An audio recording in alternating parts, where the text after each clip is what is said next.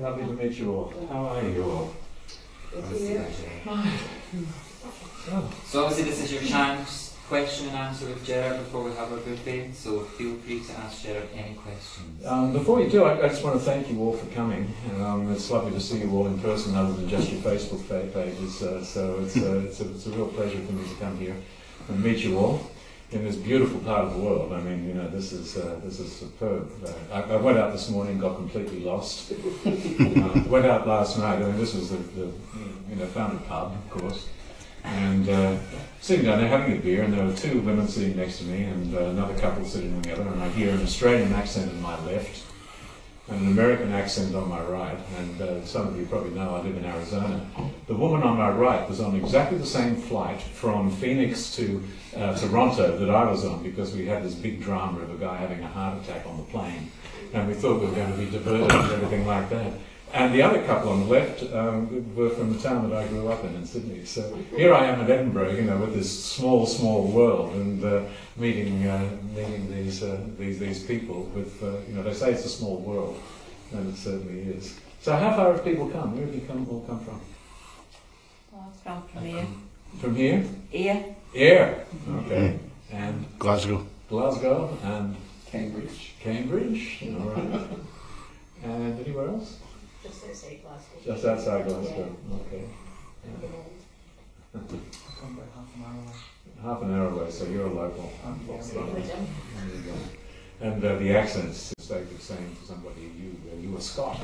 You said, no, I'm English, but they came from the border. I mean, they sounded exactly the same, so I don't know.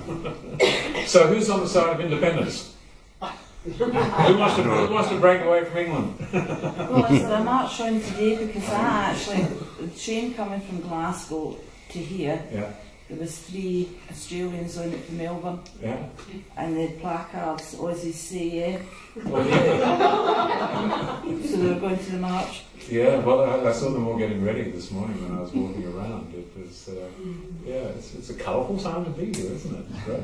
Yeah. Is the gentleman on your plane okay? The gentleman on plane. Oh, Was he okay?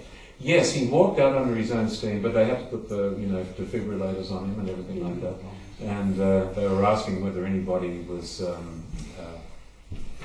was a trained medical practitioner, and I have first aid and CPR, but you know you're certainly not a medical practitioner, so you don't want to be, but you are licensed. I don't know whether you know in America it's sort of everyone gets sued, you know, if you trip over a pavement or something like that, it's always somebody else's fault. So, you know, if you do administer some medical assistance to somebody and it doesn't work out, the family can sue you. So people are not, you know, really reluctant to do what, you know, a normal human being would try to do if somebody found themselves in difficulty. So you've got all these laws, and you have to be to administer some form of first aid or CPR. You're supposed to have a certificate. You have to be have had training, and you have to got it signed off. You know that you know how to do CPR and first aid and all those things. Thank you. Thank you very much. All right. So we've got prisoner questions. How did you first hear about the job? Prisoner, right, okay. Well, I know this sounds very snobbish, but I worked in the theatre almost. I've done some television. I've done a wonderful co-production between Yorkshire Television and Australia called Luke's Kingdom. Now, I don't know whether it's ever, like, it was shown over here, I know that, but this was in 1974, 73, 74.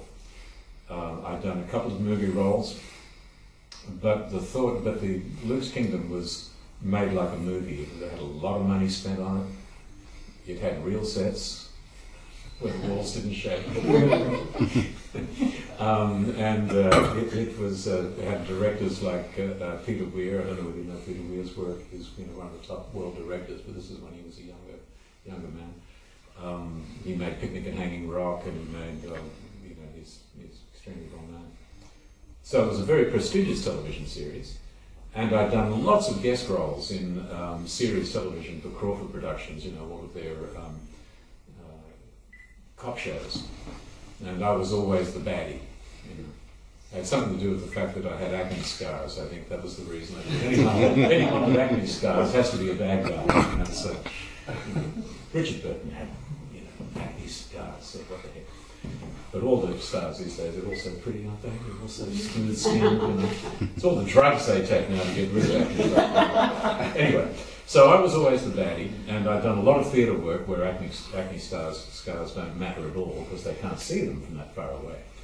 And I'd worked in the theatre companies in Sydney and Melbourne. And one day I went along to the bank manager, and you know, I was at that stage buying a house, and I was wanting a little bit more money to do some renovations.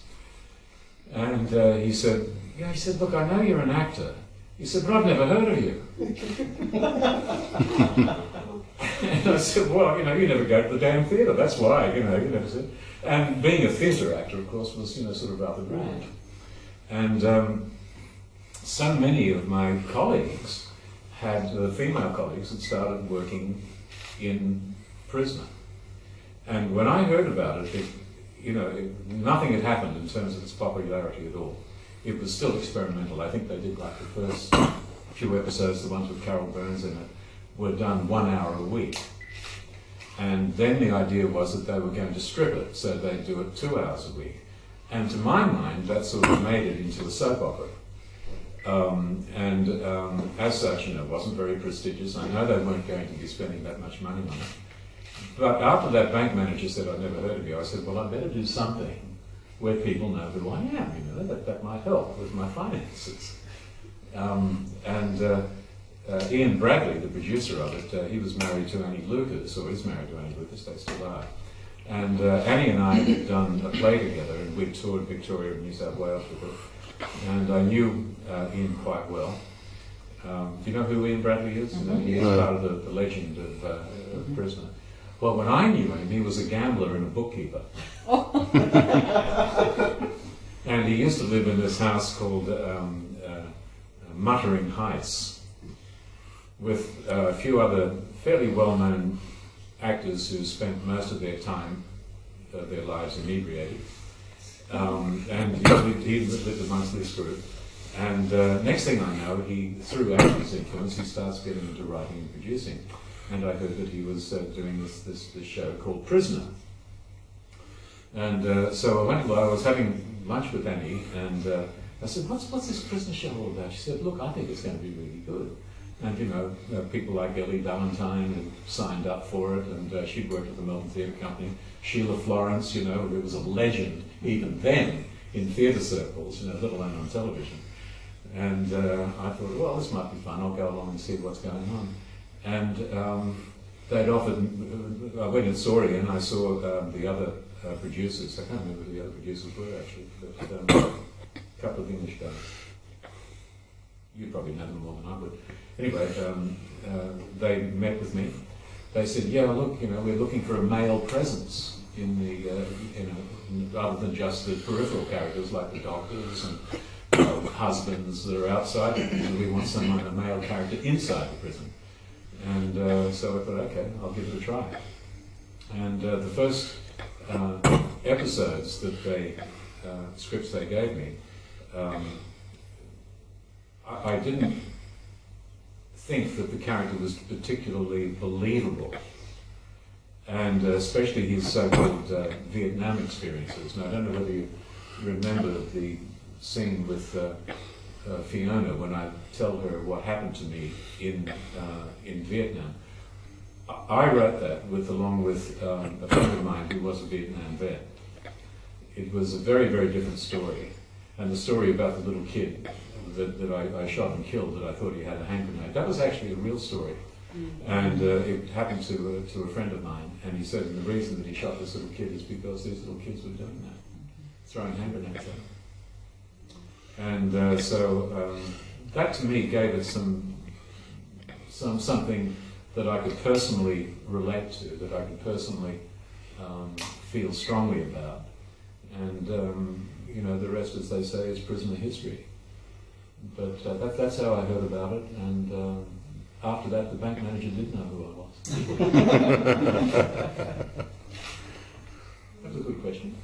Yeah. Why did you leave? I got sacked. Oh.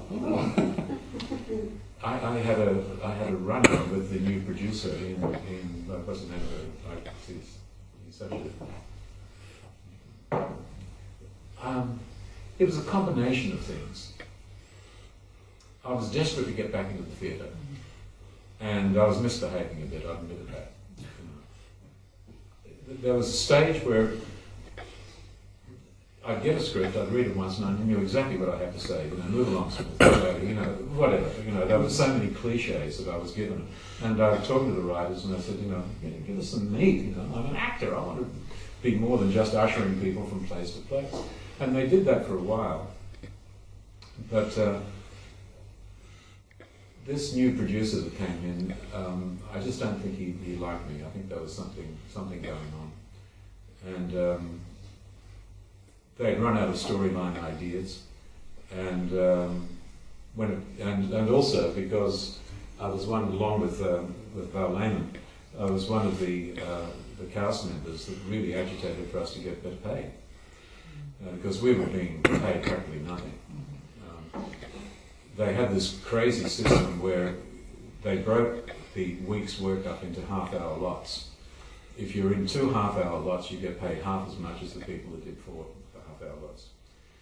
And the writers were getting very clever, and they were making sure that we, at the most, only ever appeared in 3 of the 4, so that sometimes you'd only be paid for 1.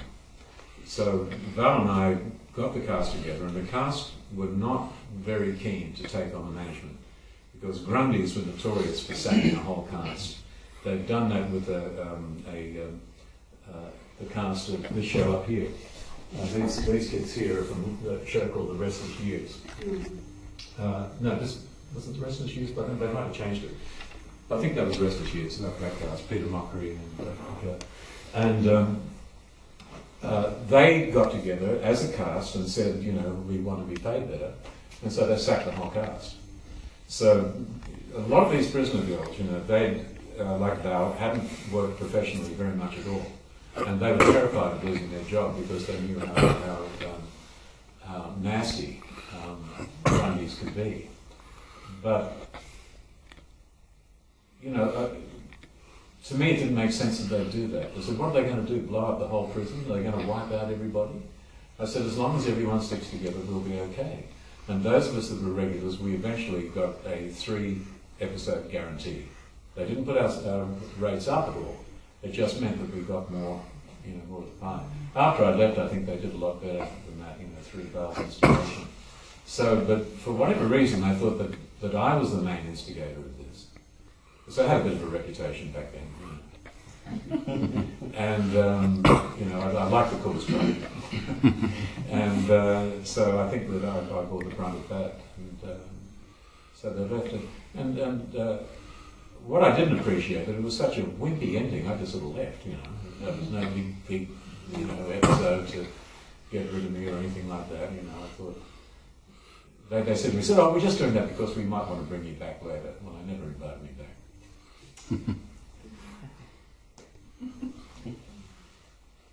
What was it like working with, what's his name?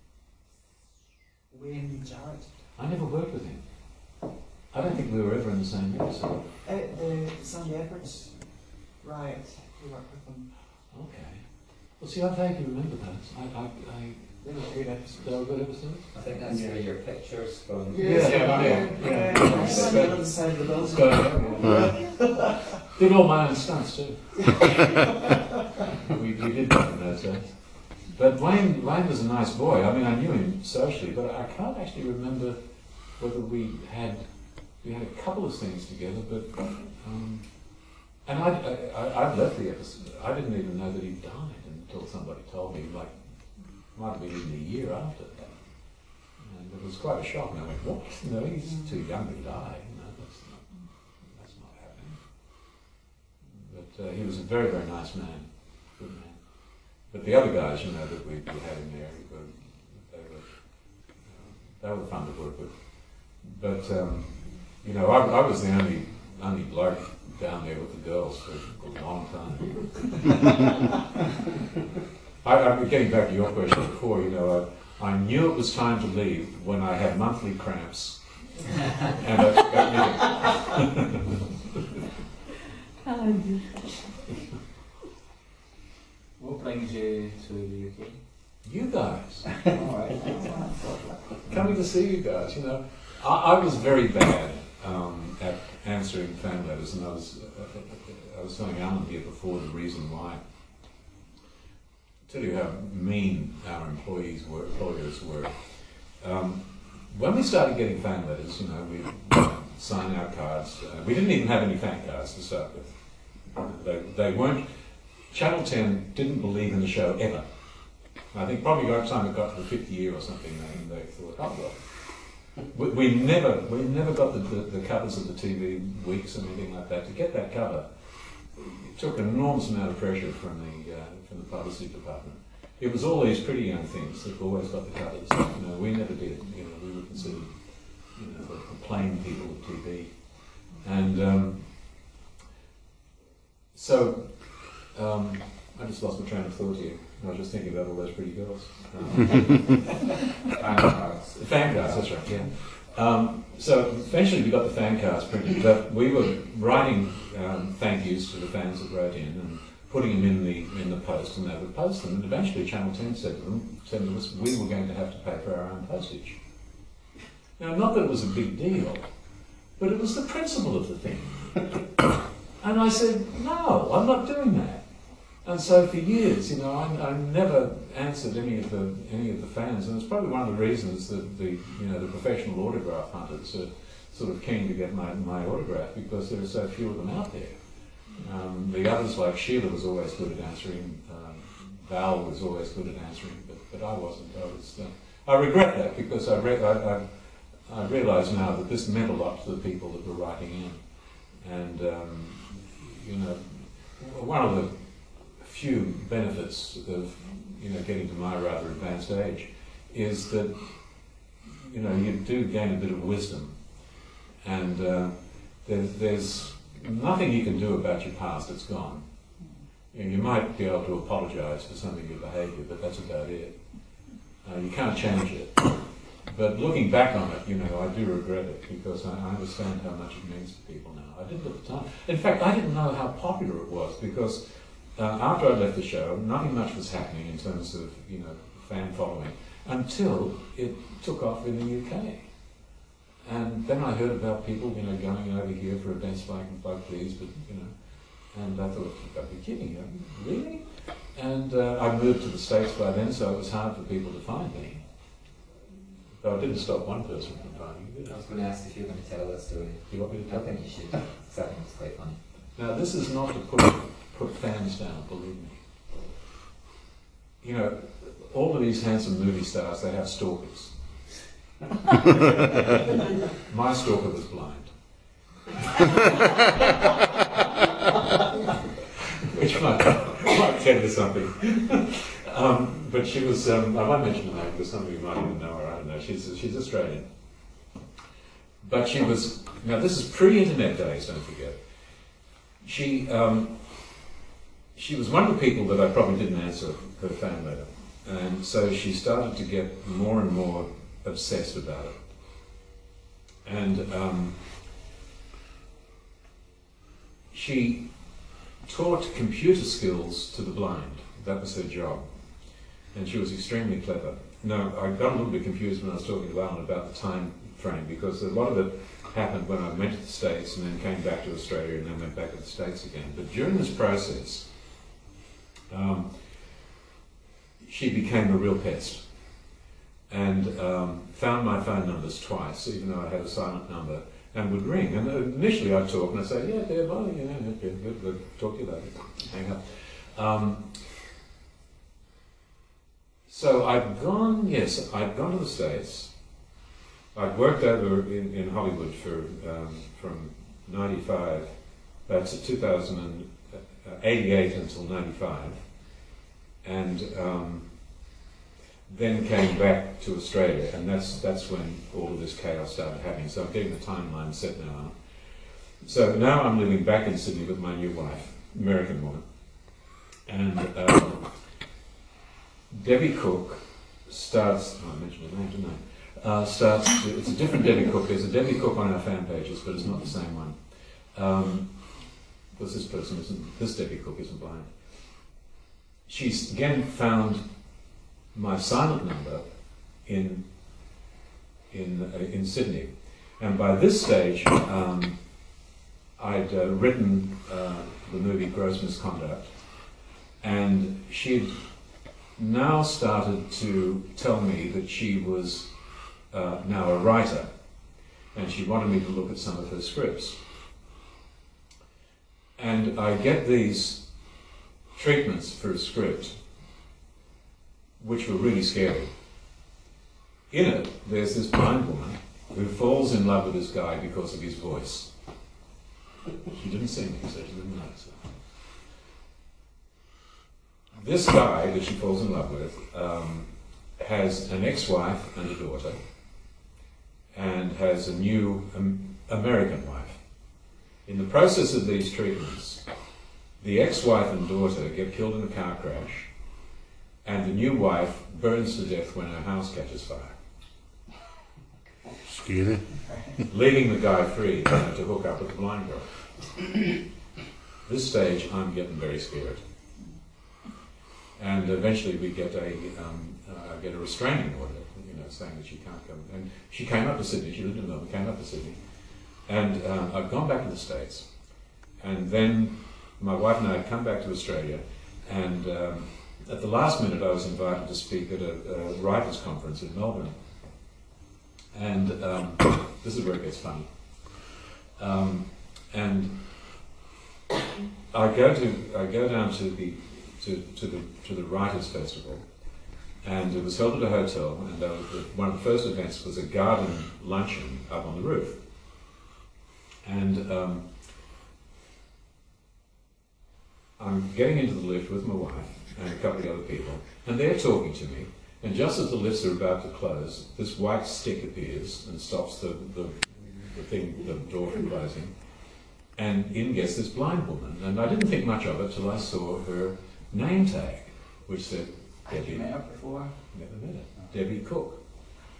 So everyone's now starting to talk to me, and I've seen Debbie Cook, and so I'm in there like some demented.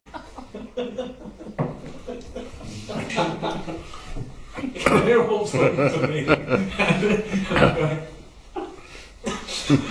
So so she's standing right next to me like that, and I'm getting creeped out by stuff.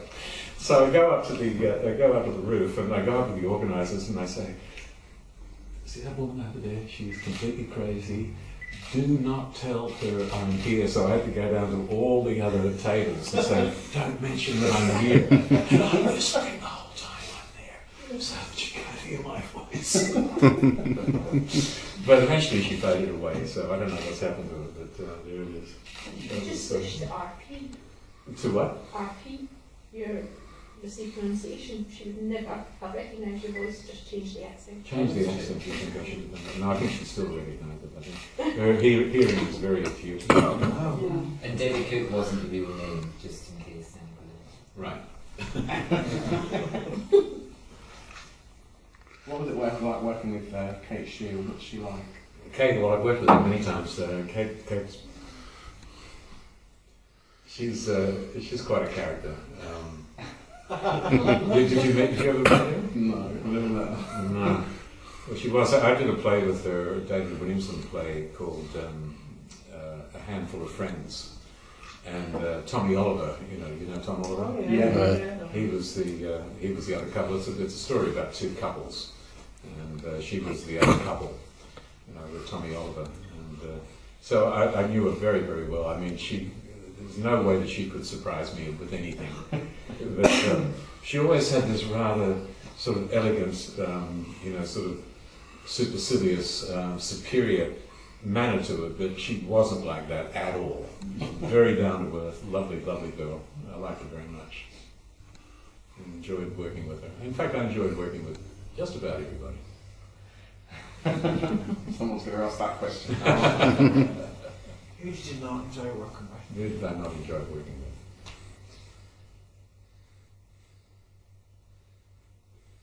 Well, I can honestly say there wasn't anyone there's something back there that I thought, no, that person was a pain in the ass, but I can't remember who it was. They kind of lasted terribly long, I don't think. But we all, you know, we basically felt that we were the underdogs all the time.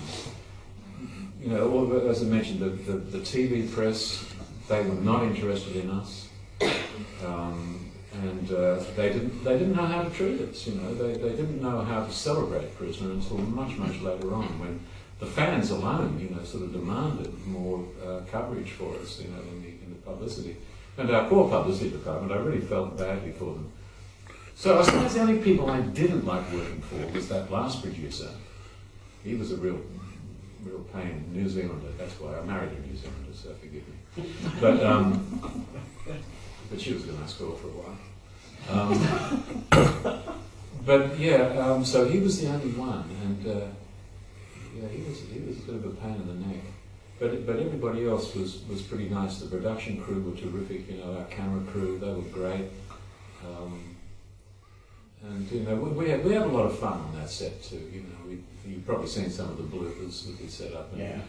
They didn't do all of them. You know, I used to set up quite a few. Did you see the marijuana smoking one? Yes. Yeah. Yeah. That was that was just, you know, and the crew went along with it. They just sort of thought that was great. You know, and it was just a scene that we actually played. And the only addition was that we were passing a joint around while we were talking about how bad the drug problem was in the prison. And even Patsy went along with it. It was very strange seeing Patsy with a joint. Yeah, so we did have a lot of fun. But, you know, a lot of people didn't really know me in that series because I was playing a character which was not very much like me at all. For those of you who have seen the Prisoner in Concert stuff, that's me. Yeah. That's me. And that's I've done musicals before. I've done a lot of stage work, and you know, getting that concert together was great fun. We really had a good time doing that. Channel 10 had a fabulous band, you know, that was playing this. They played we used the nightclub band, the late show. Variety show band who were just full of some of the best musicians in Melbourne. It was great. How did the idea come about, Gerard, for the musical? I don't know whose idea it was. I think it was something that sort of just eventuated that we thought, you know, we wanted to go to a women's prison, but they wouldn't let us. And we were saying, you know, can't we give something back? You know, can't we do something? And someone suggested, well, why don't we put on an entertainment? It was probably Colette that probably had the idea, because, you know, Colette, the whole time, she and Betty Bobbitt wrote it. Betty did most of the writing of it, and Colette and Betty selected the songs. And Colette was always working the clubs or working in a variety show, and she and Betty and another very nice singer had a sort of an Andrews Sisters act that they did. Very fine singers, beautiful close harmonies and all that. And in fact, my ex-wife hired Colette to take the dance program. My wife was running the performing arts faculty of a private school, and she was teaching drama, and she got Colette to come in to work with the kids, and she choreographed some of the special events that the school did. We have a big thing called Rock of Stedford, where these high school kids take either do a mash-up like they do on Glee, and do dance routines to them, and all these schools compete. Well, she and Colette put together this all-girls school, which was really hard for them to even get to the finals, but they were runners-up twice, and they won it one year with Colette doing a lot of the choreography. So it was probably her idea, and Betty Bobbitt's. And yeah, Betty was she was such fun. And I'd worked with her in the theatre many times too. Yeah. All part of the Melbourne Theatre Company clique. Yeah, I know this a long time ago. Are you still in touch with anyone that you work with? On Facebook we are now, yeah. But I did, you know, living in the States, I did lose track of people. It wasn't until Val invited me over to the event that we had in Birmingham that you know, that I'd seen Fiona again, and I was very, very sad to hear that her partner Denise had died. That was you know, because they were such a great couple, you know, beautiful people. I get so upset with the anti-gay movement in America, you know, against gay marriage. You know, I've got so many friends. I've got a good friend of mine, Jonathan Hardy. I don't know whether you know Jonathan from Australia. Very good actor. He wrote Breaker Morant, worked with me in the Melbourne Theatre Company. Well, he and David had been a couple for like 26, 27 years. And Jonathan died last year, and I just heard from David that he was spreading Jonathan's ashes on their garden. And Jonathan and I, you know, we'd gone out and gone fishing together, and he was always the most outrageous gay flirt of all time. You know, he was always saying to me, "Come on, Jerry, you know you're gay, you know you're gay. Come on." I'm not, Jonathan, but you know, leave it at that. But he was a very funny man, and one of the longest surviving heart transplant people. He was nearly dead at the time we were doing Prisoner, and he got a heart transplant. You know, he got an extra 35 years. He was about to die when he got his transplant. And they were a model couple, really were. And my good friend now Craig Saavedra, and his partner, he's the DP, the director of photography on Glee. They've been together. They brought up a boy together. They initially fostered this kid from very poor circumstances in Los Angeles. And this young man, he's straight. You know, you're either gay or you're not. You know, it's not environmental. You're not forced to be one thing or another. And he's now graduated from high school, and they've been together, brought up this young man beautifully. And all of these people, you know, these southern, anti-gay people in America are saying, gay teachers in school are going to somehow, convert people. You know, it's such a ridiculous argument. And I just wish I could, give these people as examples of how wrong they are, but they really are wrong. They're on the wrong side of history too. That's my little message for the day.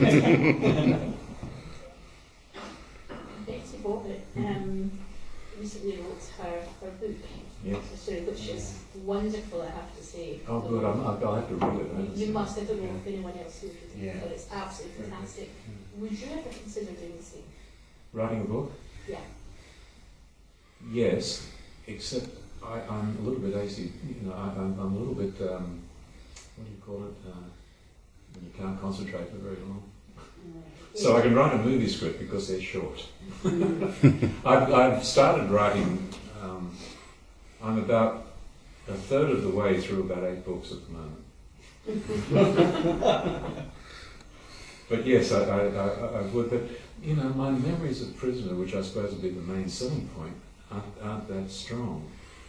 But it's surprising how many of our Prisoner cast went into writing too.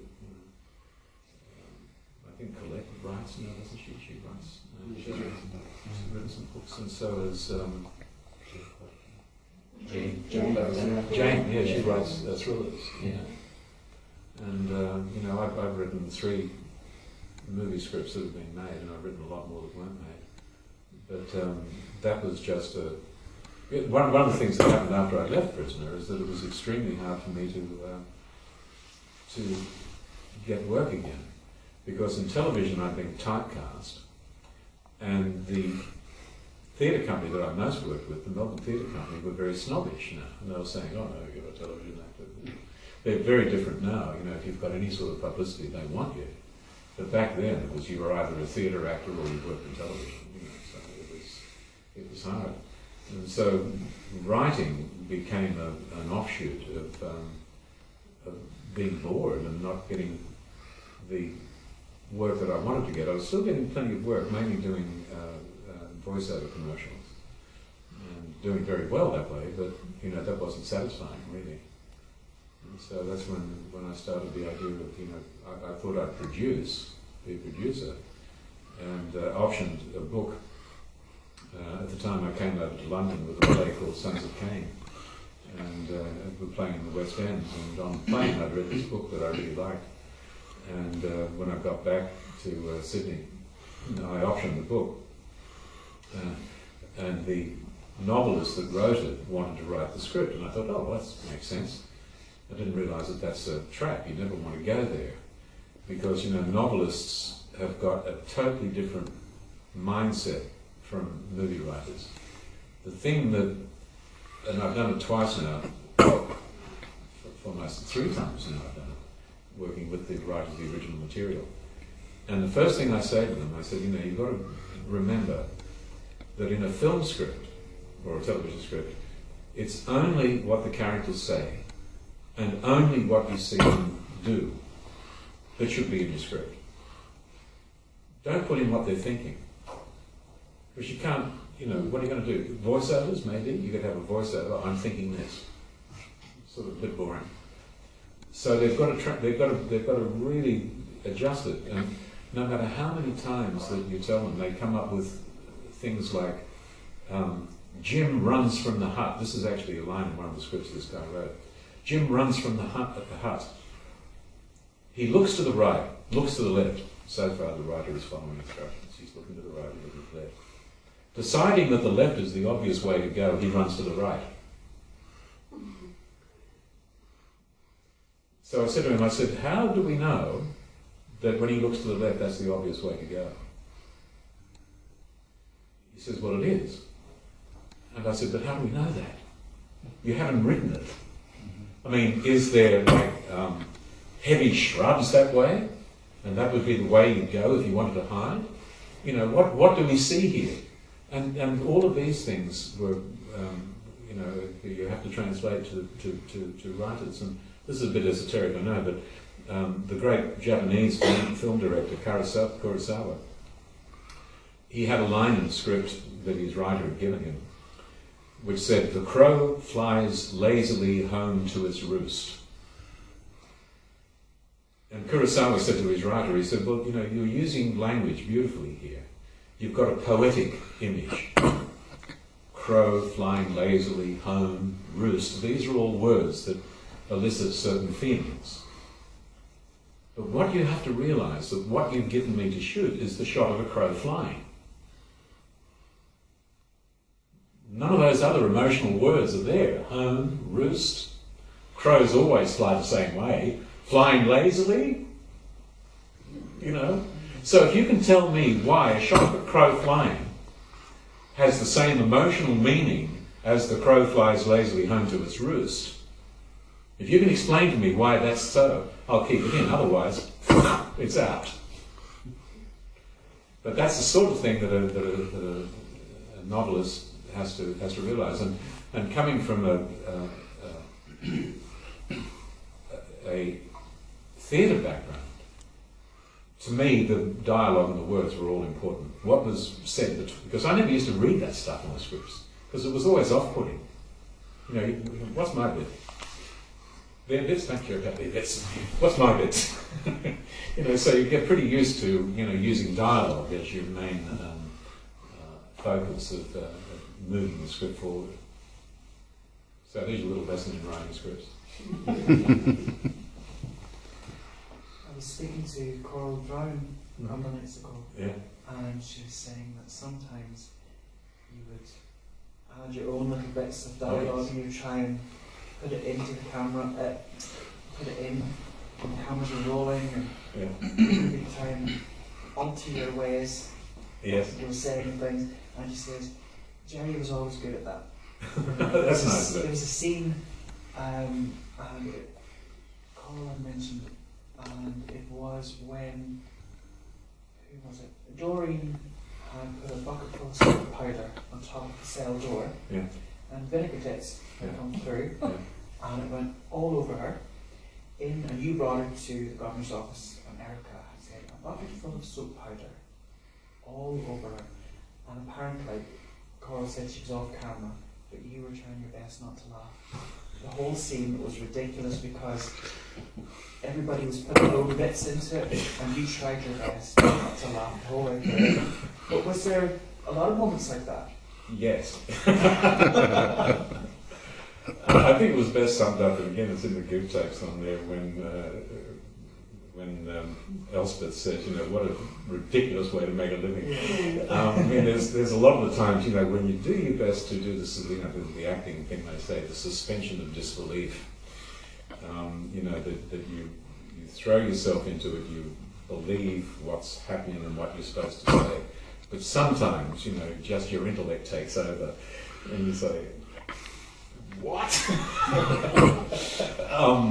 So yeah, you've got to avoid that. You know, you can't judge your character. You know, you've got to be your character.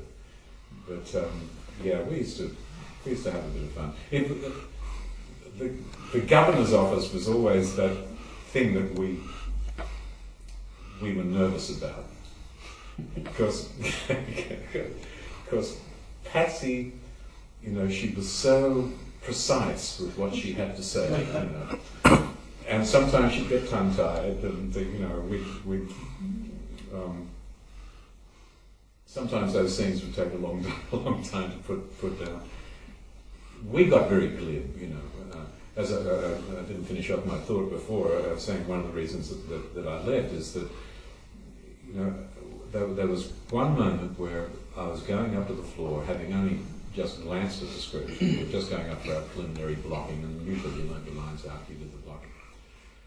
And Fiona, who was always very good at studying her scripts and knowing the lines before we did the blocking, she started feeding me my lines. Sorry, that's enough again. Shirley Bassey for you, right? Goldfinger. She was pretty good on the Oscars, wasn't she? At her ripe old age when she was saying Goldfinger again. She was great. So Fiona started feeding her lines to me, and not really having read the script even, I started answering her. And I think I only got one line partially wrong. And that's when I thought, this has become too predictable. And that was when I started to sort of distance myself from the show, and I think that probably led to me being fired, I think, eventually. My attitude wasn't good. Was there anyone else that get fired? Oh yeah. Yeah, I think so. Who else? I can't remember any. You know, when I say I was fired, I suppose that's not really fair. They just didn't renew the contract. You know. And there are other people that did renew the contracts on too. I think Colette eventually. I think Val said that, yeah. Yeah. Judy McGrath, I think. Judy McGrath, yeah. Well, she's funny, Yeah, yeah, she is. Another Melbourne Theatre Company girl. yeah. They're all little, you know, coterie theatre actors. Where did you do your theatre training actually with them? No, the National Institute of Dramatic Art, NIDA. That's where, you know, we've produced so many, a lot of the big stars in Hollywood now are Australian actors. You know, the guy that's, what's his name, Helmsworth, that plays Chris Hemsworth. Chris Hemsworth. He's Australian. He was trained at NIDA, I believe. Came from Home and Away, and Home and Away. Yeah. These kids from Home and Away, they're getting their start there, and then they're coming over to America, and they're getting cast like that. so many of them, actually. So many. Yeah, a lot. Yeah. And Rose Byrne, she was, my wife actually cast her in her first movie. Wonderful film she did with Heath Ledger called Two Hands. Ooh.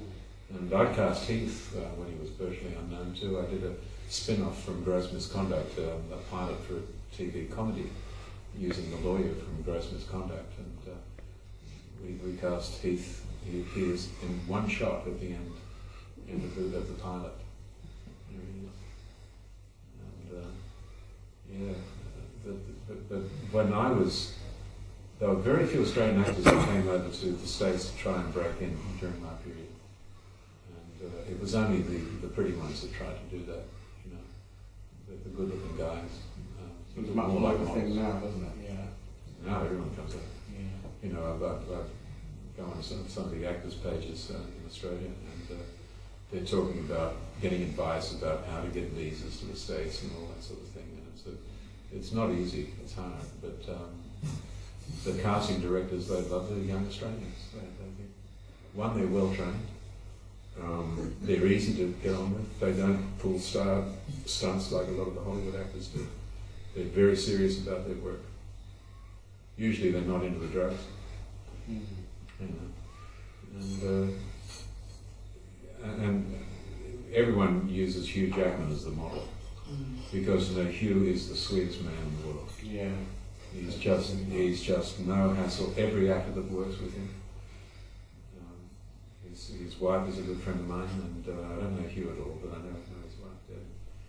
And Debbie Lee Finesse, older than he is by quite a few years. She was in prison as well. Yeah, she was in prison for a bit, and she was also in the play that my wife produced in Los Angeles, working with Ed Harris, a play called Scar. And she was funny, she was so intimidated by Ed Harris. Ed's the best theatre actor I've ever seen. You know, he's great on film, but if ever you get a chance to see Ed Harris in theatre, he is phenomenal. He can hold his own with any of the great English actors. He's got a fabulous voice, well produced. Because what's happening on Broadway now, and probably on the West End too, everything now is mic'd. You don't have people like the the great English actors, like, you know, what's his name, Stuart, you know, from Star Trek and everything. Got the voice that can fill it through. You know, they don't have it. And my training was that. You know, when I was playing at Wyndham's, you know, we weren't mic'd. People sitting in the back rows never had any problem hearing us. Yet you go to Broadway now, and all of these people, like, you know, my favourite actress of all time, Scarlett Johansson, she's now mic'd. They're all mic'd. You know, so they don't have to have voices anymore. And the American actors aren't trained that way. English actors are. Australian actors are. And I think, you know, even when you're filming, that helps. Because, you know, getting sound, getting good quality voice onto the film, even though the recording techniques are very, very sensitive, that makes people want to work with you again. If you make it easy on the crew and you're not wasting time. It's expensive to film.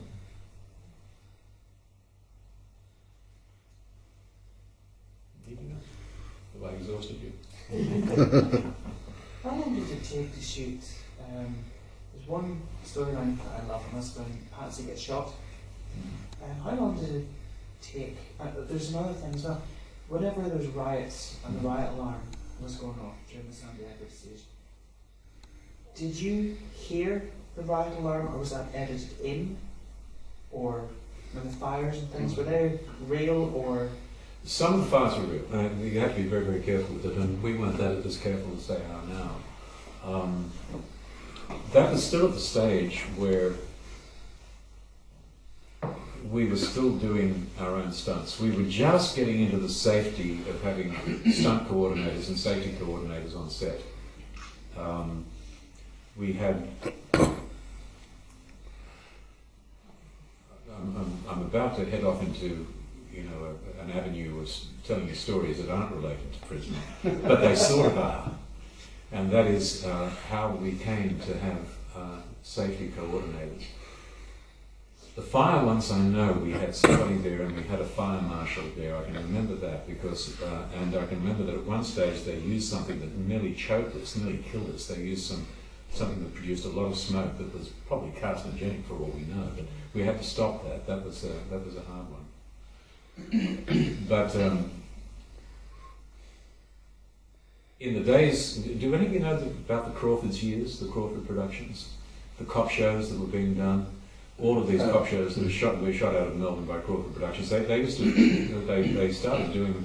Crawford started off as producing radio drama, and they eventually get into television drama. And they had shows like Cop Shop, Division 4, Homicide, Bluey, and before I went into prison, while I was still living in Sydney, they'd fly me down to play the baddies. You know, someone, you know, raping people, you know, beating people up, you know. I was doing all sorts of horrible things.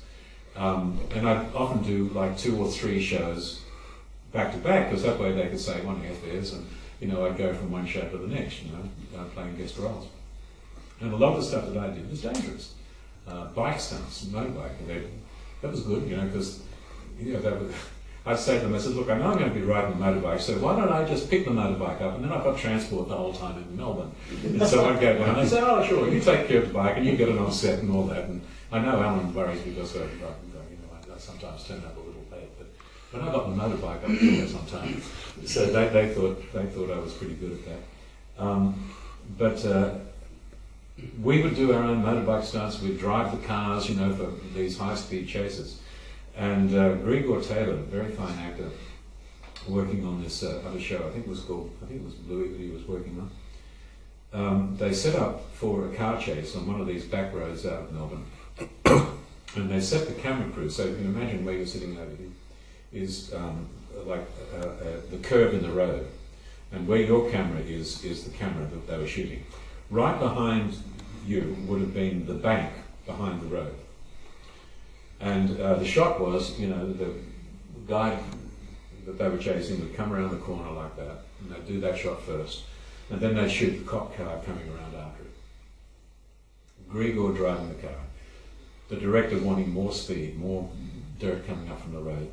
Gregor loses control of the car. It smashes up against the camera and kills the cameraman.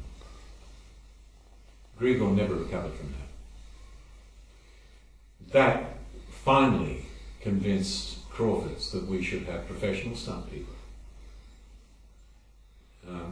I probably had permanent damage from one that they did for me in an episode called Violent Thursday, where we were this group of bank robbers, and eventually I get shot by one of my own gang with a shotgun. And the sound recordist had taken a special effects course, and so he was eager to try out the sort of Sam Peckinpah, bam, you know, let's get blood coming everywhere. And what he rigged up was the bell of a bicycle, you know, a steel bell like that, and he put the squibs inside the steel bell, and then he put a plastic bag full of blood over that so that it would go, and blood would splatter everywhere. And he put it on my back. And he was being very careful as seeing how it was going. So he first of all tested the thing by putting the squib on this leather belt, and the bell sitting on, which he rigged up, the bell sitting on the belt, and put it on the thigh and exploded it. And he said, "Does that feel okay?" I said, "Yeah, I hardly felt it, no problem at all. Good, good, good." And I was wearing a pair of denim work overalls. And so he put the belt on the back right around the kidneys, and the first 2 takes, the squib went off right on time, but it didn't blow out the denim, and we didn't get the blood effect that he was looking for. So he kept on increasing the size of the squib, the explosion. And he said, "Oh, just to be on the safe side, I'll put some foam padding between the belt and your back." Now, has anyone done any rifle shooting? Yeah, done rifle shooting? Well, one of the things you know, if you're shooting a high-powered rifle, you pull it in as tight as you can, because you don't want to give it any room to move and hit you. Right? Not thinking about it, this is what he did. So he's put this foam, which wasn't a dense foam, it's just this little hollow foam, and this belt behind it, like triple the size of the squib.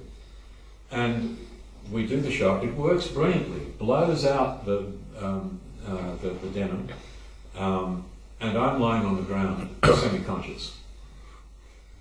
I wasn't acting. This thing had now all of this room to travel.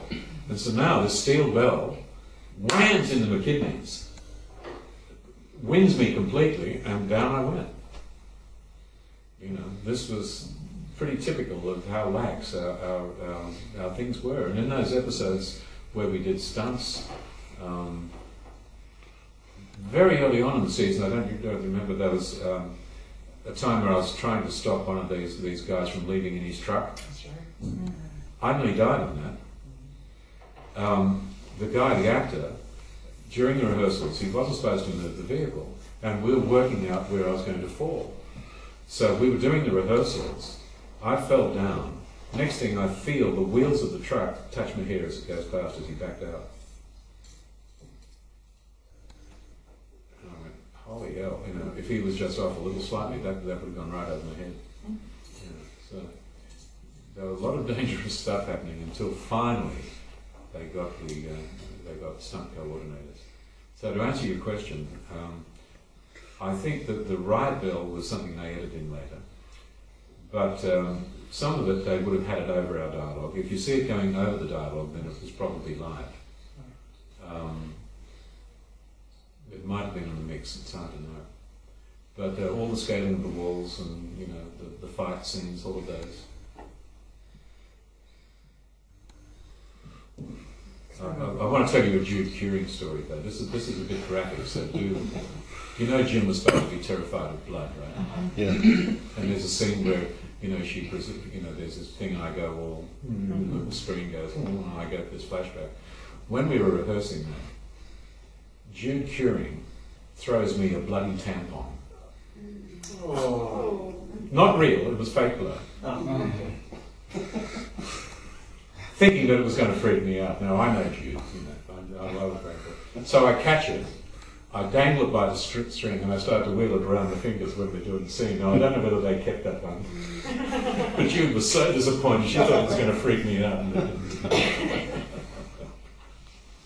Amanda says she was really funny, Jude. Like she did some crazy things. Well, I mean, she is partially insane. Yeah. She did that event in Australia, didn't she? Not long ago. She's very interesting at that one. You know, we worked together on the.